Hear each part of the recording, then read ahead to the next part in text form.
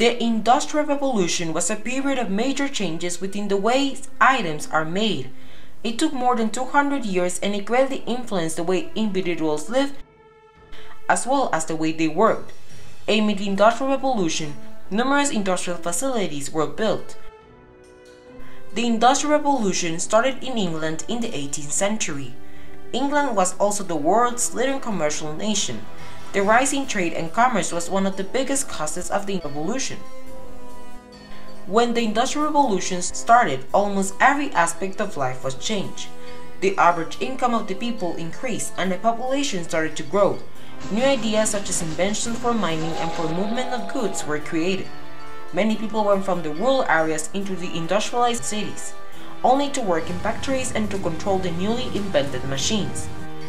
The largest cities in Britain during the Industrial Revolution were London, Manchester, Liverpool, Birmingham, and Glasgow. The steam engine was a big advancement in this time, as it became the main source of energy and it replaced horses and human labor. New steam engines used coal and iron.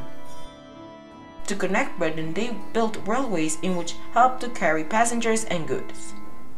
Canals were also built for steamships to move goods, which boosted trade. Many people in cities live under poor conditions.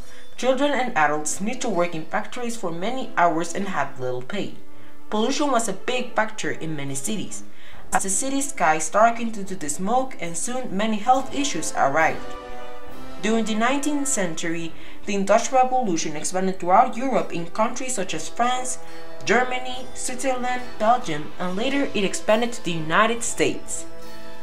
By the 20th century, Britain will lose the title of being the most industrialized country and it was replaced by the United States.